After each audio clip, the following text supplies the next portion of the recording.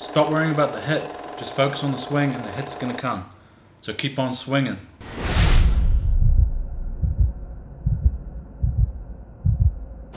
What up guys, it's Marcus. It's been 8 months now since I quit my job in New Zealand and it's been awesome. So I want to leave you with 3 tips about mindset that are really going to help you make the jump and stay over here and have a great life. I'm not really going to talk about how to make money and all that stuff. This is more about how to use the brain. So we're going to talk about the anti-fragile ego, self-compassion, and why defining your fears is more important than defining your goals. Alright, first lesson that I would have given myself before I left was understanding how to develop a anti-fragile ego.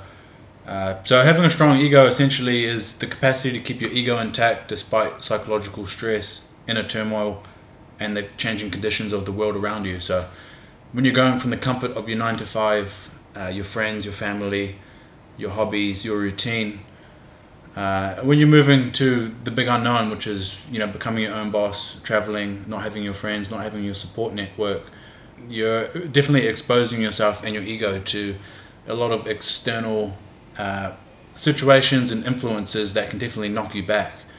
So understanding what an anti-fragile ego is going to be a really important building block to make sure that when you make the jump and when you take the leap to be a digital nomad or to be your own boss or to travel, that it goes really well. When you're at home with your 9 to 5 and your usual routine, you know, it's easy to be validated by the things that keep you comfortable. You've got a good salary, you've got friends who like you, you don't really have to push your comfort zone much, and it's easy to feel like the man when everything's going your way.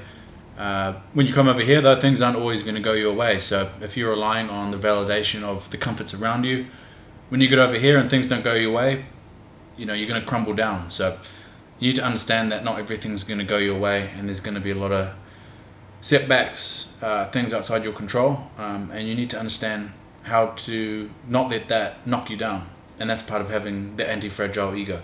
Yeah, so building the anti-fragile ego when you make the jump and you move overseas, it's going to be important for you to kind of define your morals, your values, your boundaries, your interests, and really define yourself.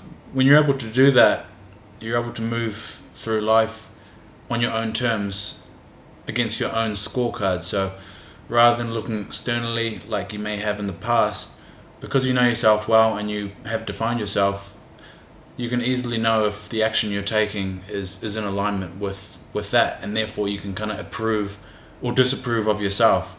Rather than looking externally for the validation from your boss or your family, you're going to have to learn to do that internally, so that you can keep moving forward knowing that you're taking the right steps. A really helpful mindset that's helped me build a more anti-fragile ego is separating what I can and can't control, and then having the courage to take the action that is in my control, that is towards the goal or the outcome that I want.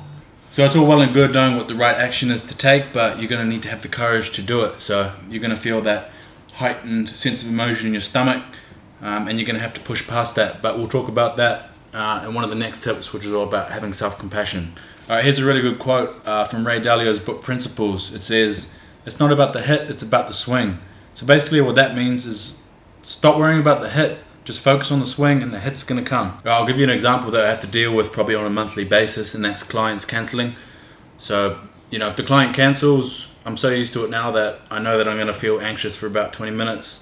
I'm going to probably panic a little bit, think about going home, think about everything failing. But what I've learned to do now is just accept that emotion, let it come up, and know that it's going to go away, and then we just take the next best move on the chessboard. Alright, second lesson and point is all about having self-compassion. So that's treating yourself like a best friend. You know, we're really nice to our best friends when they've got problems and stuff like that, but when it comes to our own mind and how we talk to ourselves, it's usually a very different scenario. You know, I need to make more money, or I need to work harder, or I shouldn't have said that, I shouldn't have done that. You need to learn, and it takes time, to talk to yourself like you would a best friend. Alright, 2 quick things you can do to help build this mindset of self-compassion if it doesn't come naturally for you. For me, I was brought up in a very critical kind of household where you had to go to uni, or if you didn't get good grades then you weren't of value basically. You know, you need to go get a house, you have to go get a wife and all that kind of stuff, and if you don't do it then you're not worthy of love basically. We don't want that for ourselves, because it's just going to make things a lot harder than they need to be. if we can just show up with kindness and without criticism when we make a mistake, then the rate at which we can grow is going to be a lot faster, and we're going to be able to push our comfort zone at a more accelerated rate. So yeah, don't forget to be kind to yourself. Don't be overly critical of yourself when you make mistakes, because mistakes essentially is where you learn. So if you're overly critical with yourself, you're just going to encumber yourself from taking that action. And when you feel that uncomfortable feeling in your stomach, whether it's talking to someone, making a new friend, or going on a sales call, it's just going to inflate those feelings, rather than just acknowledging that, yeah, this is going to be a bit uncomfortable, it's a bit outside of my comfort zone, but just like I would say to a best friend, I'm going to do my best, and whatever happens is going to be alright.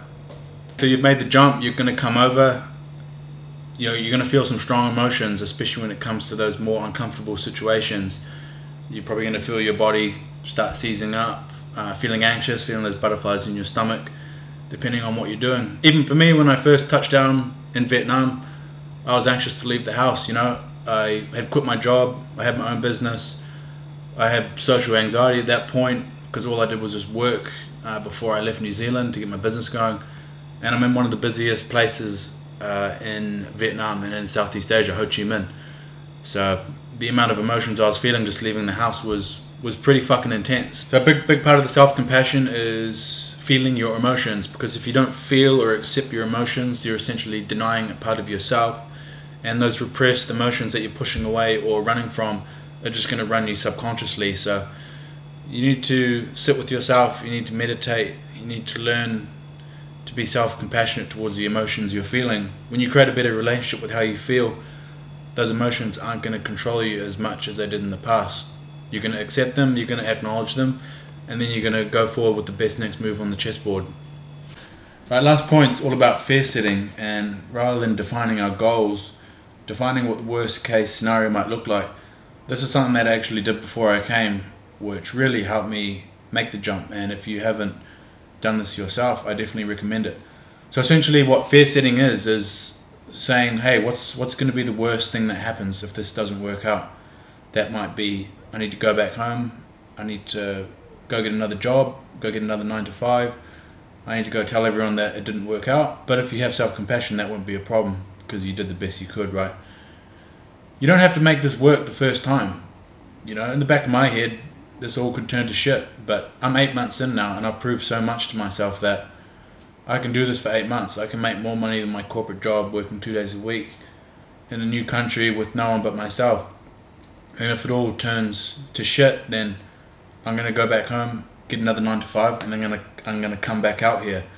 But I'll be coming out with more knowledge, more skills, and more confidence. So this isn't life or death. Yeah, give it the best shot you've got. Be self-compassionate and be self-confident, and that will come with time. But at the end of the day, you can always go back and you can always try again. If you truly know that this is the life that you want, and you do want a life of freedom and travel, and you don't want to be in the matrix with a 9 to 5, waiting till you're 65 to enjoy your life, then it's okay. Go easy on yourself. Make the jump. Do the best you can. And if you need to, you can always go back home, start saving again, start building an income again.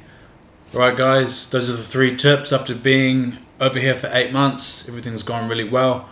I just want to leave you with some general advice that includes kind of business, savings as well, because we only really talked about the mindset here. But save as much as you can. Start building an online income now. Book your ticket, because you need to make a pact with yourself that this is going to happen. Otherwise you're going to be waiting for the rest of your life. And after that, yeah, make the jump and build the mindset, and take these 3 tips. They'll really help you along the journey. Let's go.